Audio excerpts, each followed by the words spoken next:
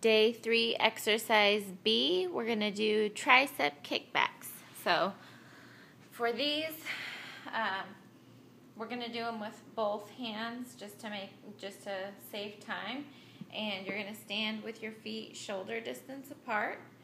And then you're going to bend at about a 30-degree angle. Lift your shoulders to where you have a nice 90-degree bend.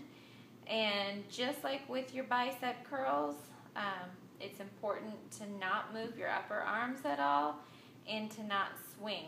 So every time you come back, you're going to come back to this 90-degree angle. So go straight out, back to 90 degrees.